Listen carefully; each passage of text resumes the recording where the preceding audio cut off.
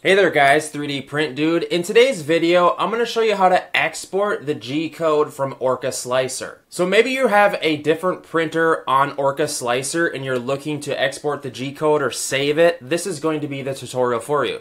Step number one is to obviously get into Orca Slicer. Step number two is going to be to get your print ready to print. Here's a quick file just to get us going. Step number three is to get your print completely ready to print, right? Obviously, you're going to click on the prepare and do all these settings on the left-hand side. Make sure you have all your support set in here. Let's enable support, even though this doesn't have supports.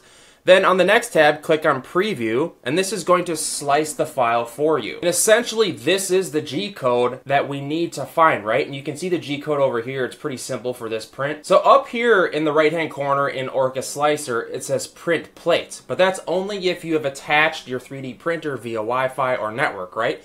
Say if you have a different printer and you need to upload it somewhere else, click on this drop-down right here on the left of that button, and it says Export G-code file. Click that right there. Then what we need to do is click on that button. It says Export G-code file. Click that button. Then it's going to prompt up a file on where it wants to be saved. So then choose a location where you want it to be saved. You can save the file type as you want. You should name it whatever you want, then click save. And that's how you export the G-code in Orca Slicer to be uploaded somewhere else, maybe on a 3D printer or wherever. Hit me up in the comments if you have questions, and please consider subscribing.